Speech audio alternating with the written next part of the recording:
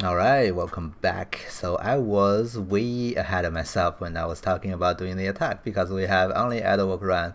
We haven't even done the jumping, but we can do either one first.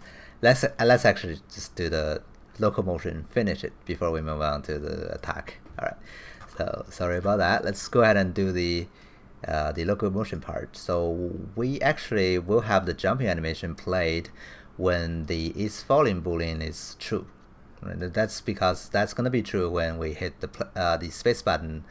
When the character jumps, the character movement component, this guy will change the is falling to true. Okay, so here we just need to drag out and say a new state, and I can call this one start or jump start.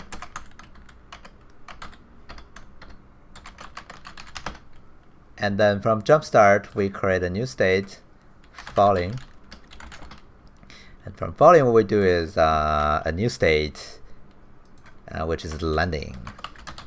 And from landing, we go back to the add a walk run. So we break the jumping into 3 different states. The reason for that is because the jump start and the landing, there are some animation which is played once. But for the falling, depending on how far we're jumping, right? How long we're falling, this can be something looping like for a long time if we're jumping from a cliff, right? So this is going to be something separated from the beginning and the end of this jumping sequence. All right. For now, they don't have anything inside, so I'm going to double click to open jump start, and I'm going to drag in one of the jump animations. I have actually a lot of jump animations, but I just need to jump start here and drag that over here. Okay. And then back here to the locomotion, and in the falling, I'm going to drag in the apex. That's the falling animation. Actually, if you double click to open it, you can see it's basically falling. And back here in the jump start, you can see this one is basically just doing the starting part of the jumping. All right, back here to the blueprint. The landing will be the jump land. Just drag it over here and connect that, compile and save everything.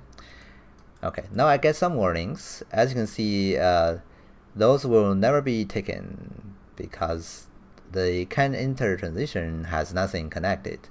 That is actually what this is. If you double click to open it, you can see it's always false, so there's no way it's going to transfer to the jump start. We have to give it some logic to tell it to transfer or transition the animation from the add a walk run to jump start, and that's actually our is falling boolean. So let's just drag that over here.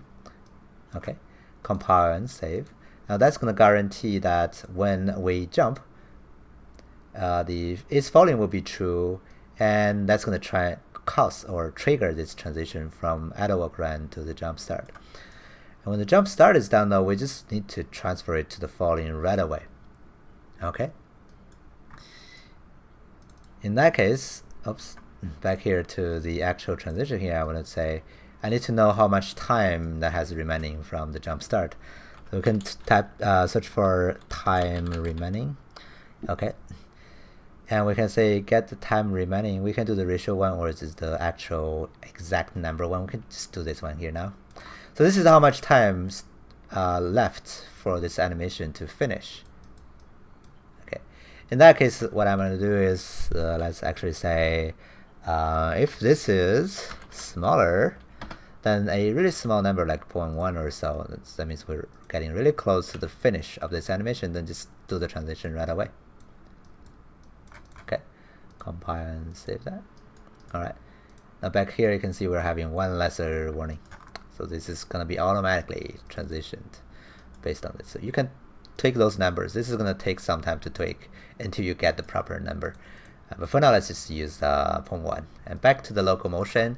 From falling to the landing, then the transition rule will be is falling and the reversed version of that, so not boolean. Okay. Alright. Compile and save that. Back here, you can see we have this only one warning, which is, this one. And this one we're going to do something really similar to the transition from jump start to falling, which is, again, time remaining. Okay, so this is going to be the jump length. And we're gonna say if that one is smaller than something like 0.1 or so, we just do the transition and compile and save that. Okay, back to the locomotion. You can see everything is set up. We don't have any warnings. Go ahead and let's do a play. See, now if I jump, I'm doing this animation and falling down. Now this is not very good. When we're falling, it's keep playing that that falling animation, but we wanted to just stop doing this looping, right? So in that case, back here in the animation blueprint, in the falling part, I'm gonna say I don't really want it to loop. So double click here, I can grab this guy and say you are not gonna be looping. So check that off. Compile and save. Back here to play, you can see now we can jump. She's just falling and goes down. You can see we have some problem with the blending. So I think the reason is because we're giving it too little time to do the blending. Back here to the AnimationBP. When we're doing the jump start, we can either just turn this loop off. So this is gonna blend the last key. That's good. Or we can make the transition make the transition faster maybe. Sorry, make the transition time longer. So here I can change that to 0.3 instead. But it's up to you to toggle those numbers to get the desired result you want to go for. Okay.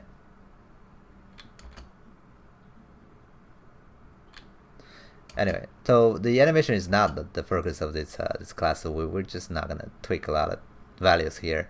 So I'm gonna stop the jumping right here and moving on to the next tutorial. That's actually when we are gonna set up the attack animation. Alright, see you next time.